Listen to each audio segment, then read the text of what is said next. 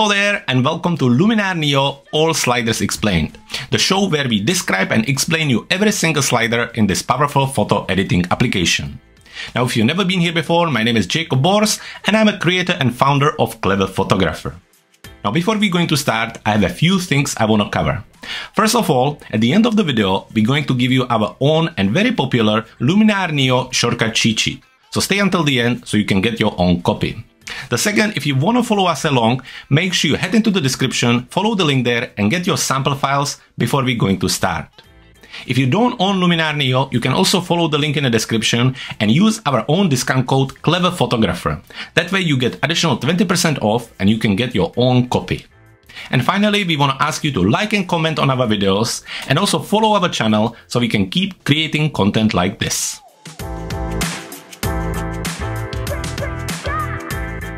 In today's video tutorial, we're going to be looking at the Relight AI tool located in the Creative Tools inside of Luminar NEO's editing module. So as you can see, we are inside of the Luminar NEO and we are already in the editing module right here. So we are moving our focus towards the Creative Tools right here. And today we are looking at the Relight AI.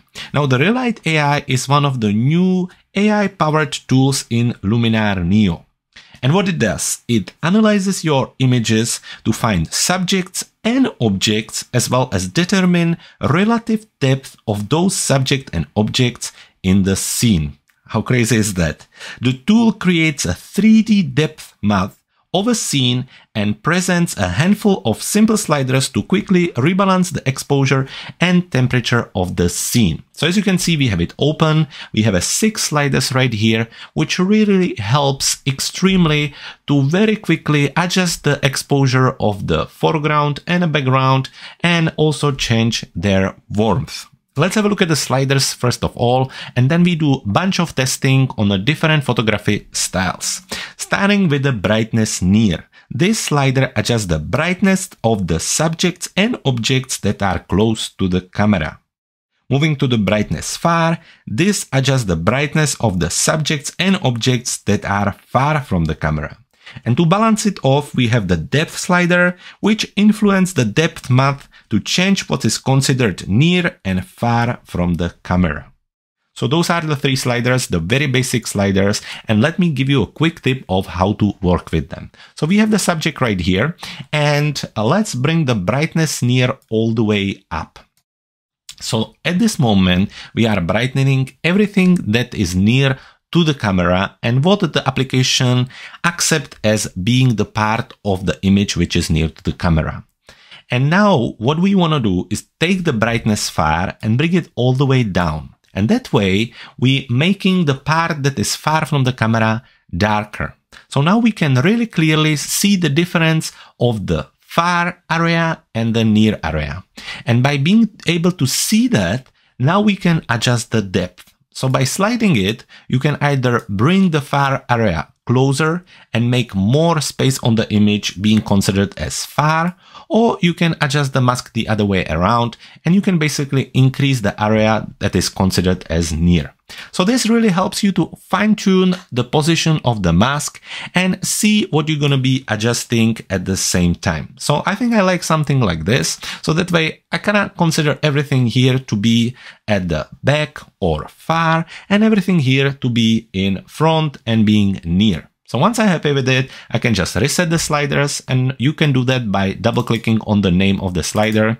Usually that resets the slider to the original value or to 0. And now I can very simply adjust whatever I need. So what I want to do on this image is to bring the brightness of the foreground and the near area down just a little bit.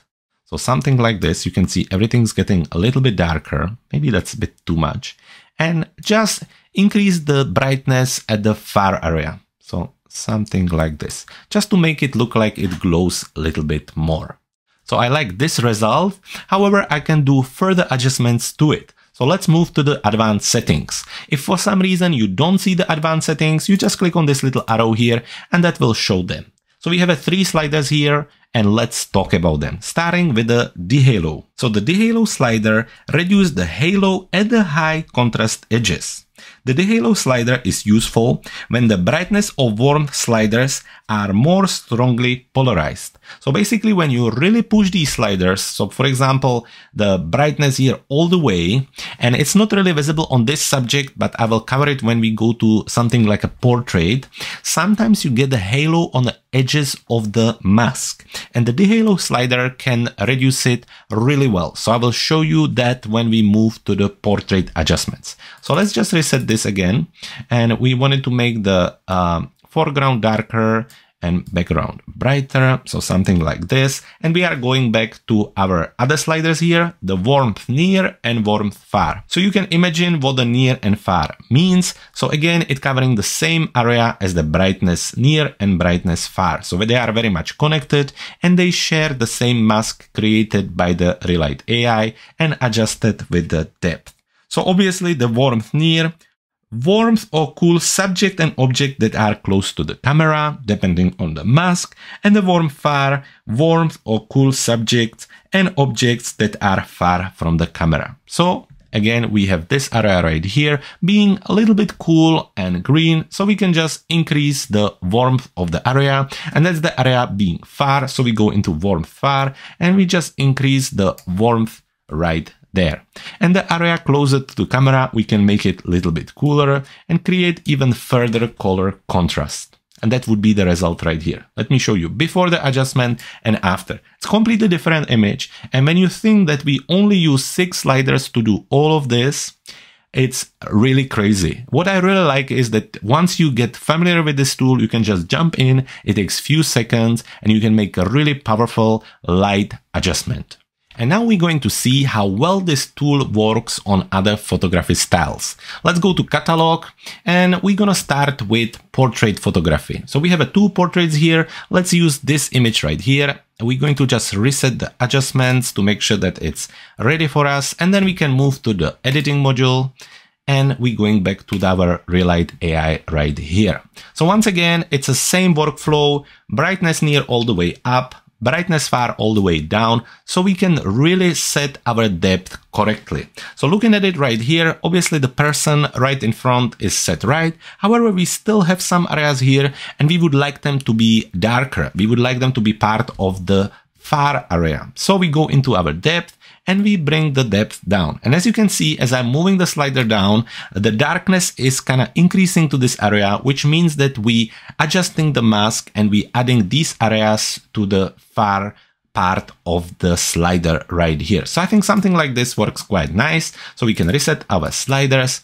And now all we need to do is to make the artistic decision. And I think what we should do is we make the background a little bit darker and we make the lady a little bit brighter. So what we're gonna do, brightness far, so the background, we're gonna bring it down to make it a little bit darker, and brightness near, which is this area of the face and the body, we're gonna bring it up a little bit.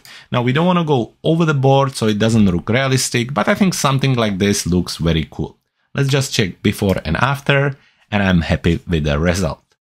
Now we're gonna move back to the catalog and we use the second portrait, going back to editing module, moving to our Relight, and same workflow, brightness near, brightness far. And I think it's set pretty well. This area, well, let's just make it a little bit less adjusted like this. So again, what we're looking for, everything that is dark is a part of the brightness far slider. Everything that is bright is a part of the brightness near slider. So we just want to adjust that. And I think something like this works quite well. So we reset our sliders. And this is a good opportunity to show you how to dehalo works. So when I push the brightness near all the way, and I push the brightness far all the way down, you'll see how you get this little glow at these areas and around her hair and also around her body right here. And when I bring the dehalo all the way down, you can see how it even increases, how you're getting these artifacts around her head and around her body. And that's what I was describing as the halos. So now I can bring back the halo and I can keep pushing it, and you can see how the halo is starting to disappear. Now, it's never really a good practice to push the sliders all the way like this. However, pushing the dehalo to somewhere around 60 is always a good idea, and then adjusting the sliders to make the result a little bit more natural. So let's just go back. Let's leave the dehalo on 60. Brightness far, maybe not that dark, maybe something like this. And brightness near, we don't want to make it that bright, just maybe something like this. So I think you notice on the two portraits that the Relight AI does a really good job when it comes to human and portraits. So let's see how well it's going to do with food. So we have this lovely cake right here. Going back to edit module. So the workflow is pretty much the same. Brightness near all the way, brightness far all the way. And now we can see the mask. Now, as you notice, the mask isn't as even. You get more darker areas here than you get on this side here.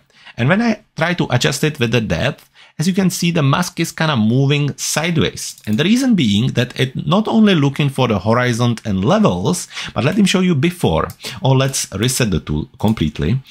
You can see that on the image, it also follows the brightness and the luminance, because this part is actually a little bit darker than this part. And so that way it's actually quite smart. It doesn't just use the levels, but it uses the luminance of the image. And I think that is very, very cool. So once again, let's adjust our mask. I think something like this. We actually want to remove some part of the cake from the far and bring it to the near. And now we can reset the sliders and we can make the cake a little bit brighter. And we can make the background little bit darker. So I think for food photographers and food stylists there, this is also really handy because again, you don't have to select the whole cake and everything around it. You can just give it a go and try the brightness and the complete Relight AI to see if that could help you and speed up the process. So that was an example of how you can use this tool in food photography. And let's finish it off by trying it in the interior design. So we're going to use this image, going back to edit, Relight, and again the same workflow, brightness near, brightness far, and again we can see that the mask is selected for us. Let's see when we move the depth. It's kind of moving nicely into the room. What I like is that it's trying to select the table. It's keeping this part also selected. So I think perhaps something like this. Reset our sliders. And what we're gonna do, brightness near, can we make it a little bit darker? We can. So that I think looks a little bit more natural. And then we can make the background a little bit brighter. So I think something like this. Maybe not that much brightness, but I think it's looking good. And then we can work around with the warmth as well. Let's see if we make the near warmth a little bit cooler. And then we warm up the back. Not crazily, but to something like this. So there you have it. I think super powerful Relight AI tool that can be used across multiple different photography styles. You can adjust the brightness as well as the warmth by using the super cool 3D masking tool. So I really hope it's going to be helpful for you and I hope it's going to speed up your photo editing process. So now it's time to get your own Luminar NEO shortcut cheat sheet. All you have to do is to head to our website cleverphotographer.com/luminargift and get it right now. Thank you so much for watching. I hope you had fun and I hope you learned something new. Please don't forget to follow our channel and also check out our other videos covering Luminar NEO. For today, thank you very much for watching. My name is Jacob Bors and I can't wait to see you in the next one.